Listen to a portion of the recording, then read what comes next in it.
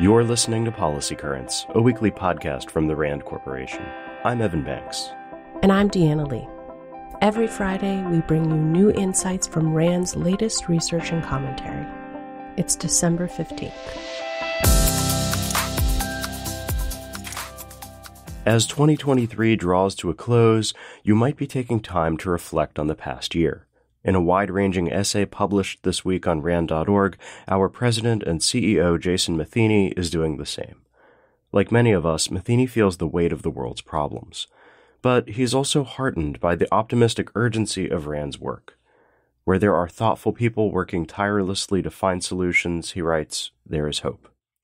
Matheny highlights some of the many ways RAND is tackling the world's most urgent and complex issues. You should definitely check out his essay on RAND.org. But on today's episode, we'll give you just a few examples, highlighting new RAND research and expert insights on some of the biggest policy stories of 2023. First, the Israel-Hamas war. The toll this conflict has taken on civilians has been devastating. And as the humanitarian crisis worsens, where can the people of Gaza go? Israel has pushed for Egypt to take in the 1.8 million people, more than 80% of Gaza's population, who have already been displaced since the Israeli military operation began roughly 2 months ago. According to RAND's Shelley Culbertson, turning Gazans into refugees, and especially moving them into camps, is a bad idea. While pushing Gazans to Egypt or elsewhere might seem like a viable short-term solution, it could lead to long-lasting generational devastation. To start, few refugees would likely ever end up returning to Gaza. Israel has a history of not accepting refugees back, and past RAND research has shown that even 10 years after a conflict ends, only about 30% of refugees have returned home. Return rates are even lower when the conflict is ongoing or unsettled. Palestinians' history as refugees over the past 75 years adds to this tale of caution. About 750,000 Palestinians were displaced during the creation of Israel in 1948, with an additional wave of 300,000 following in 1967. Today, there are 5.9 million descendants of those displaced, 1/3 of whom still live in camps in Gaza, the West Bank, East Jerusalem, Jordan, Lebanon, and Syria. What began as refugee camps in those two wars evolved into today's overcrowded urban slums. Greater Palestinian displacement could also further destabilize the Middle East, Culbertson says, by making escalation into a regional war more likely, and eroding prospects for long-term peace between Israel and its neighbors. One thing is clear: the people of Gaza need help, but none of the options for protecting them come without grim trade-offs. The least bad of all the bad options: keep civilians in southern Gaza and provide protection and humanitarian assistance where they are. America's opioid crisis remains one of the greatest challenges we face. Illicit fentanyl and other opioids have continued to disrupt communities and claim lives all over the country. RAND research has helped illuminate many complexities of the opioid crisis, including a link between opioids and a different crisis, the mental health of America's youth and, sadly, child suicides. Up until 2011, child suicide rates in the U.S. had been declining for decades. Then, from 2011 to 2018, suicide rates among children ages 10 to 17 began rising at an unprecedented level.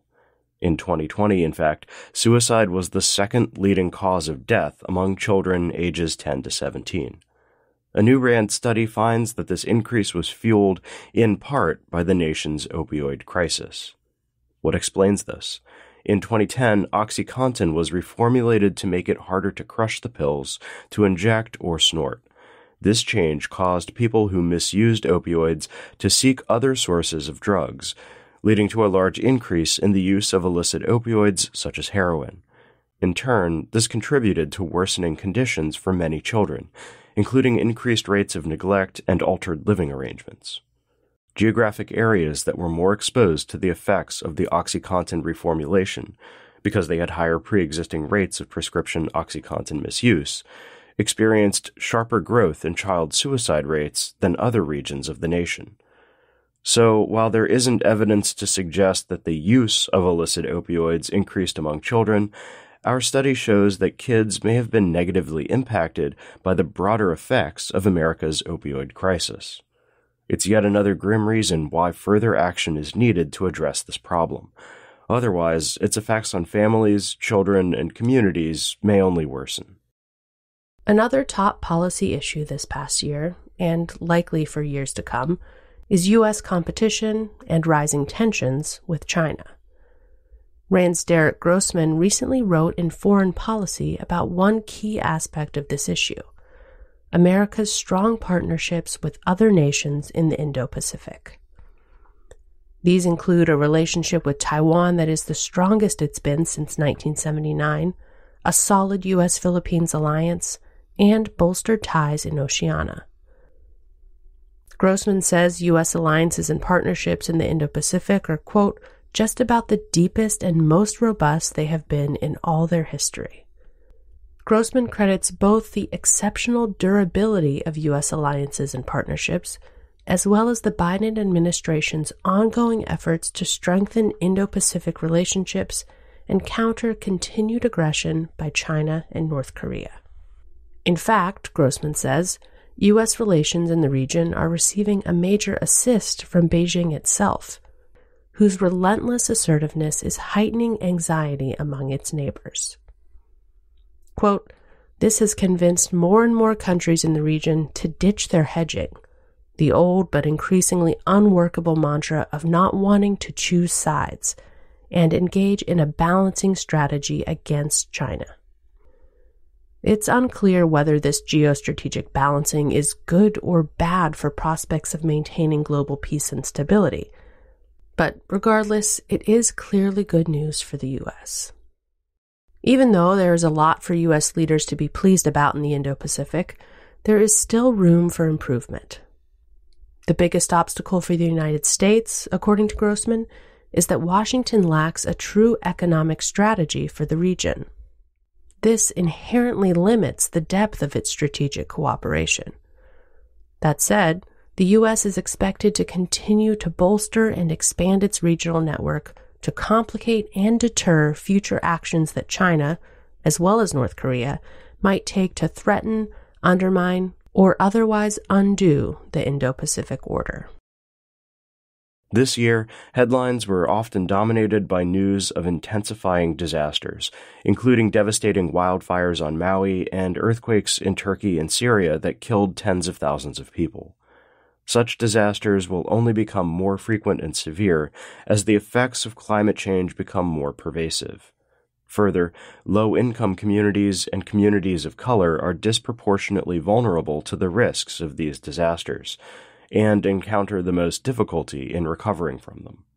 A RAND report published just this week looks at what can be done to help both public entities and individual households absorb the financial impact of a disaster. These include the costs associated with evacuating, possible periods of unemployment for individuals, and physical damage to both private and public property caused by the event. The authors highlight programs and products that some communities have already adopted to help address this. For instance, several state governments have created catastrophe savings accounts, which are tax-advantaged savings accounts that can be used to provide quick cash and cover out-of-pocket expenses after a disaster.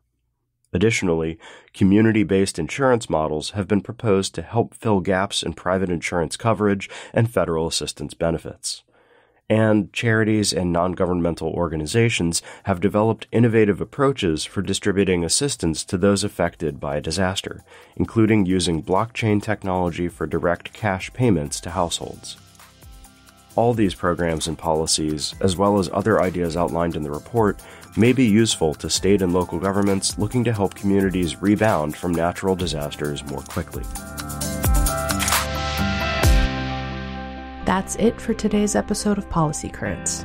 For our complete list of the year's top policy stories, visit RAND.org. And for more information on the research and insights we discussed today, check the show notes at RAND.org/podcast. This is our last episode of 2023. As always, thanks for listening. We'll be back in your feeds on January 5th. Until then, have a safe and enjoyable holiday season and a happy new year.